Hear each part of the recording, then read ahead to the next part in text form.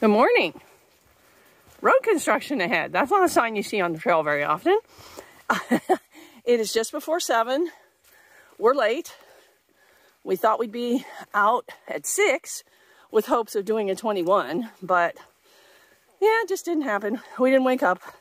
Mushroom and hot dog were out at 6. Maybe they're going to do the 21, but we're going to just go however far we go. And if it's 21, great. And if it's not, we'll get in tomorrow. We survived the rain well. The pitch of the tent was good. Right? Breakfast. Oh, second breakfast. Oh. But yeah, the weather's supposed to clear today, and we're just gonna enjoy the woods. Whoop, I shut it off before Rich had something to say. What'd you have to say, bud?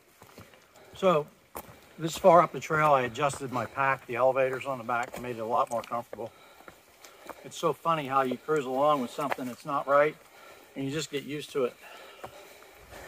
This is like walking on a sidewalk. We've been on the slab for a while now. Can't complain about the trail for sure. Yeah, the woods are beautiful. We are going to be going up Moxie. I'm not sure if we'll have a view or not. That's what we're doing now, right? I guess. Yeah. There's a bad weather bypass that some people say, if there's no views, just take it. But as long as it's not raining, we'll go ahead and climb up it. That is a Summit Bypass Trail, which everybody says is a really nice trail. But the weather is not dangerous. So we're going to huff it up and have no view. We will not, however, take the side trail to the summit, because that's truly pointless. This is a cave. It's not really a cave. Maybe there's a cave farther in. Yeah, there's a cave. I'm not going in there. Oh, maybe this is a cave. There's lots of caves. This is kind of cool. Good place to get out of the rain. We're not too far from the summit, and it's still just socked in. So sad. It was so socked in, we missed what was supposedly the view. Oh well. Moxie, we tried. There's apparently a trail up here somewhere to go to the summit. It's not far out, but the summit of the mountain's not on the trail, so we'll just keep going up, but I don't think we're going to see anything but clouds. This is sort of neat. Glad we don't have to go over them.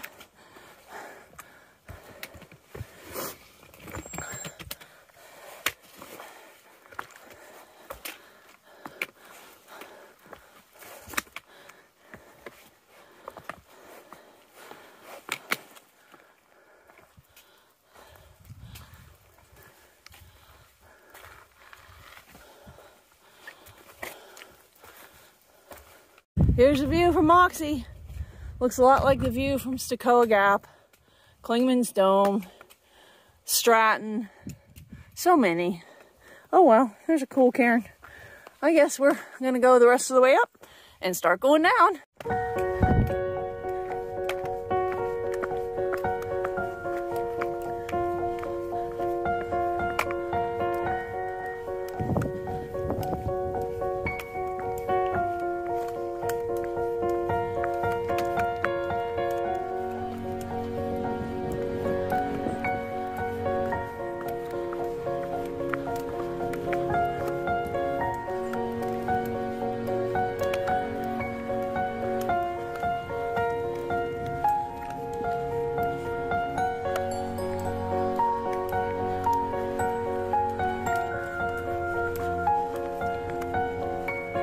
Oh, so the summit is literally like yards. So we'll go over there and be sad.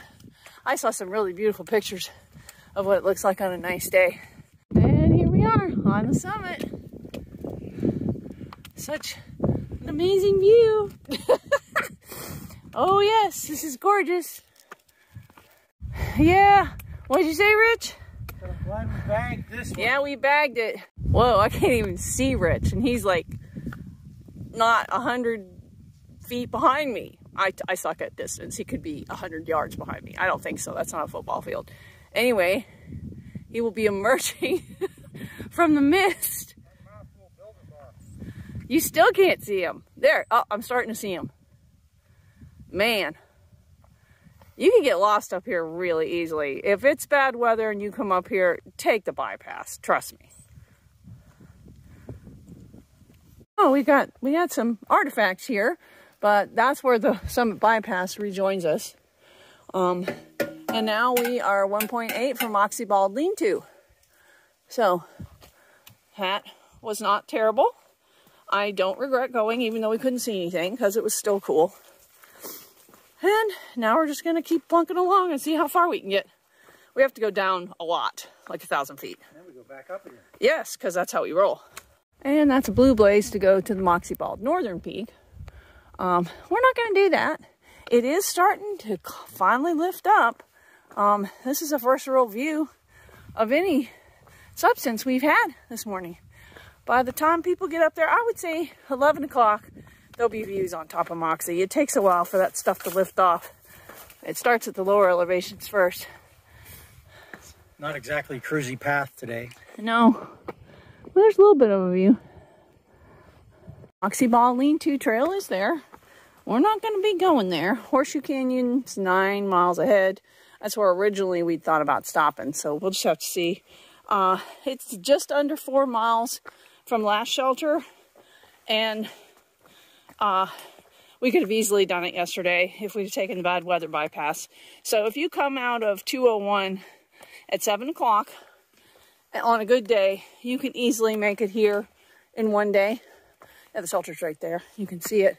I don't know if you can see it. Yeah, you can.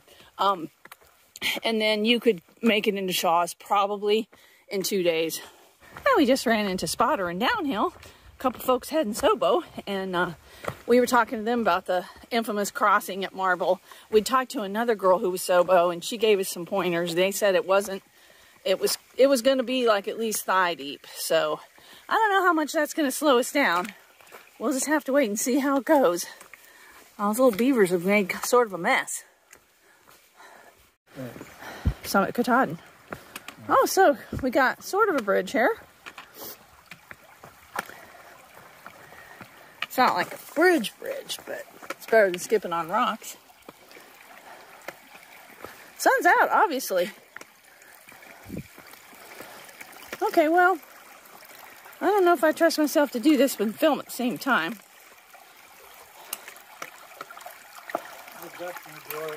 I know. I'm gonna get a new phone when we get back. Could be getting one sooner.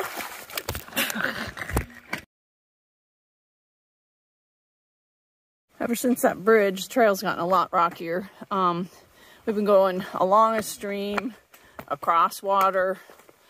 We're definitely getting closer to the place where the beavers have been playing. But it just slows you down.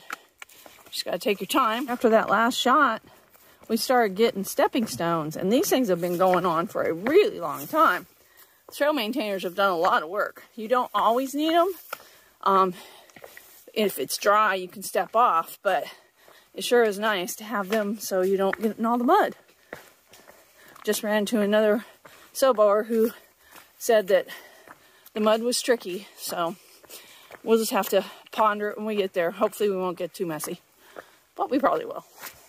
Well, we just met Emily and Franco, who are Sobos, and they're going to try to finish in 4 or 5 months. And we were trying to give them all the tips we could. They're going to have a great hike. They look really excited. Now, they said they left their shoes on and marched straight through the mud, which was impressive, because Emily looked super clean for somebody who'd just been thigh deep in mud. But I think we're going to still do the Tiva trick. I'll be glad when this part's over. Okay, we're here. This looks really gnarly. I got nothing. I'm gonna put on my water shoes and hope for the best. Okay, we just came through. It's like in 2 sections. If you stick to the sticks, it's not bad. I mean, the water is disgusting, and I think I saw leeches, but Rich thinks, okay, here's the beaver dam. Let's come over here. Oh, yeah, there it is. Okay, guys, I hope you're enjoying it, because we're not. I'm gonna put my phone back away because it's slippy and disgusting, so sorry. we're out the other side. Yeah, it's just disgusting, but it's endurable. Now we got to go like 3/10 of a mile and go through another stream, river, whatever. So we're going to just go in our Tevas and clean up on that side. So that wasn't horrible.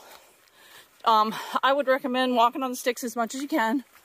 Some people just leave their shoes on. If you're one of those people that can hike in wet shoes and socks, it's not a bad plan because you can wash them out next stop. Just take your time and you'll be fine. We have arrived at crossing number 2. Now, people say that if you watch the water, you can see where the rocks are and you can see where it's not as deep. Looks to me like it might be here. There's the rocks and there it doesn't look very deep. And then you just have to figure out how to get over to get up. Because if you go straight through, it's like waist deep. So that's not good. Both made it safely across. If you go right along that rock line, do not try to stand on the big rocks. They're slippery. Work your feet down into the gravel and just come straight up this way. You'll be fine. So now we're going to change back into our shoes. Somewhere near here is what's called Rocky Beach. We may have already passed it. I didn't see any access back and forth. There was a little tiny path back there. We're looking for a place to eat lunch. It's pretty here, but we're not going to go scrabbling down there, I don't think. Hopefully we'll find a place soon. We stopped here and got water and had lunch.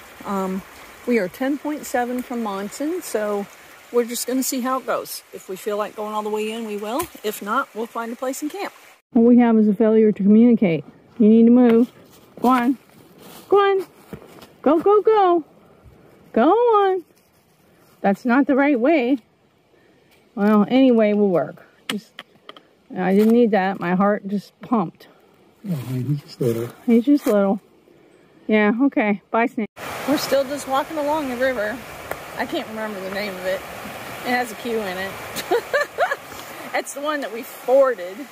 And I'm not sure how much longer we'll go along it. We're supposed to have a view coming up, so I would assume we're going to do a little climbing. But we're just sort of following the trail, not paying a whole lot of attention to what Far Out has to say. We have come 12.5 miles.